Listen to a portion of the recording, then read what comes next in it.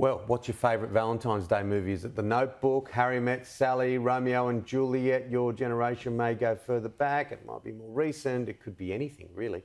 We'll get to Valentine's Day movies just in a minute, but joining me at the desk is the movie analyst himself, Shane Bassett. How are you, buddy? I'm very well, thanks, Tim. I love being here, and it's a special week with Valentine's Day movies. I'm quite partial to a good rom-com. Yeah, me too. And chick flick. Yeah, absolutely. I've been known to cry in insurance ads at times, but let's start with something which is another genre, the Dry 2, Force of Nature. Oh, yeah. This is an exceptional Australian production. Eric Bana leads the way. It covers some murky territory, though. Who's telling the truth? What really happened? A group of girls go out hiking. One doesn't come back in the Victorian mountains, but no one's talking. No one's saying what happened to her. So you got Eric Bana's detective Falk, who is just grizzled, doesn't want to be there and do it, but he gets down to it. And honestly, the acting in this movie, the ensemble of great Australian talent, including Jacqueline McKenzie, is in it as well, who I've always liked.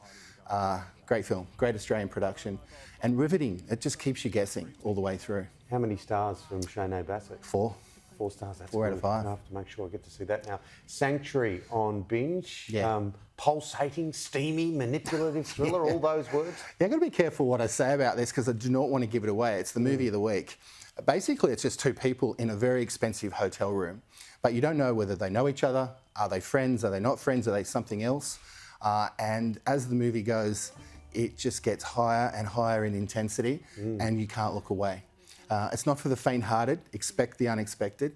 And the acting, in particular from Margaret Qualley, who is the daughter of Andy McDowell, on fire. But just this movie, just watch it. You've got to get through the first 10 or 15 minutes, and then you'll think, why am I watching this? But stick with it. It is a pulsating, as you say, movie. As soon as you said Andy McDowell, I saw her hair. There's striking similarities. Yeah. What kind of score is you look at this one? Look, it's a chamber piece because it's really only the 2 actors in it, but it is riveting, and I'm going to give it a 4.5. Okay, 4.5. So that is. And where would you get to watch it? Is that in most cinemas or? No, that's on binge only. On binge. What am I saying? Binge. Yeah, binge only. It was in cinemas briefly last year, but now you can stream it. Okay. Yeah. Now I'm talking about Joe Biden's memory. We just said it was on binge. Anyway, dream scenario. Tell me. Well, Nicolas Cage, the actor who pumps out like 5 movies a year, some better than others. He puts so much good stuff up, but there's some crap too, isn't there? Oh yeah, yeah, and I've sat through them all. So that's fine. That's my job. Yeah. This one in particular is one of his best performances I've seen in a long time. It's understated. He plays a professor who turns up in people's dreams randomly. His students' dreams, his friends' dreams, his family's dreams, and they're all good. They're all good nature. But no, he becomes like this internet sensation. But the dreams keep happening, but they end up turning bad. The people are getting scared of him, and there's a big twist in the tale. So. A great film, very low-key, but another one that builds with suspense. And it's quite funny. Nicolas Cage is so funny when he wants to be. He's good at comedy. He changed his name, didn't he? Because he was Nicholas Coppola. Yeah, he was Nicholas Francis Ford Coppola's. Yeah, he's that's his uncle, Francis Ford Coppola. Yeah. So he's now Nicolas Cage and has been since 1983 when he was... did that on purpose so he could divorce himself from... I think so. Yeah, I think so, because he's got a brother, Roman, and Roman Coppola still calls himself by that name. Not as a prolific actor as Nicholas, but Nicholas won an Oscar, of course, in 1996 for Leaving Las Vegas. But he pumps out some odd movies. Oh, yeah, like a fantastic actor. He's good. Yeah, the good, the bad. He was in Australia recently, Western Australia.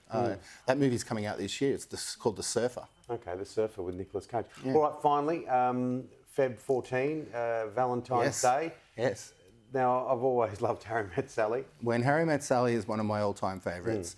It's having its 35th anniversary this year. 1989 it was released.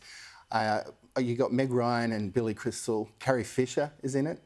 But Meg Ryan was on top of her game then. She was like the rom-com queen. And that movie about opposites attract and can a guy and a girl be friends and platonic and things happen, and it's a beautiful movie. And it intercuts with real couples. If you remember, it has some real couples getting interviewed during the film. Oh, they had some great techniques, cinematic techniques, didn't they? And that helped it. And that one scene at the cafe, I'll have what she's having. I'll have what she's having. It's an iconic line now. It's in like the top 10 movie lines of all time. And there was, I think we saw a little bit of Four Weddings and a Funeral. What else sort of makes your little Valentine's? Four Weddings and a Funeral is amazing. Always love that film. And Sweet November, I'd like to recommend because it's lesser known. It's got Keanu Reeves and Charlize Theron, and their connection is terrific. Charlize Theron plays this woman who has an affair on a monthly basis and then moves the person on. But this time with Keanu Reeves' character, they have this massive connection and he doesn't want to leave, but she has a reason why she needs to move these people on, and that's the story. So where will you find Sweet November? I think you can only dust off your old DVD if you have a copy, but it is available to rent on digital platforms. Yeah, it's not streaming on any platforms. Charlize Theron. All right, there you go. Beautiful. Yeah, absolutely. We'll do it all again next week. Thanks, Tim. Bye, mate. Thanks, Shane. Appreciate it.